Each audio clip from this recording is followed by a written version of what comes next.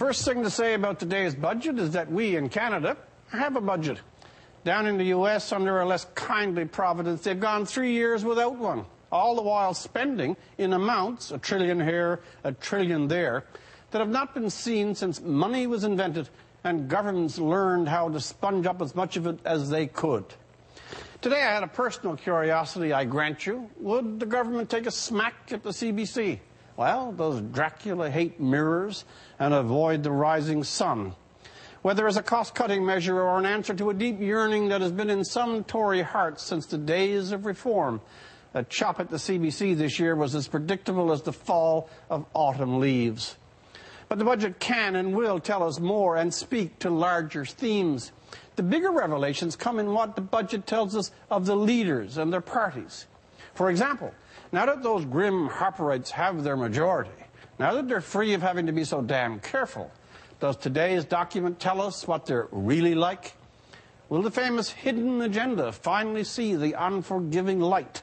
Or will it prove a phantom of melodramatic critics? Today had little that was hidden, but a decidedly Tory agenda.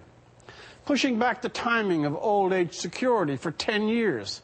Should this be read as just a pure Harper Scroogean twist of the knife to older citizens?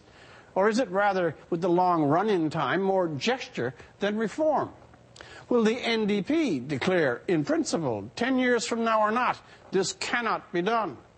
Will the new opposition, with its brand new leader, acknowledge that the times are not normal, that some retrenchment is at least a defensible policy? The government, now that those large 19,000 cuts announced, proceed with some genuine feeling for those their cuts will hit? Mr. Harper's troops can sometimes be appallingly clumsy and crude.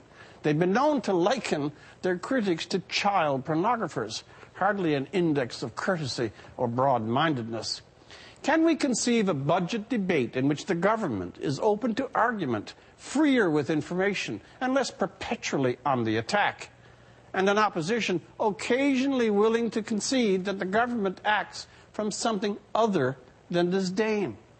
The budget today was Mr. Mulcair's real debut. The debate on the budget, his real public introduction.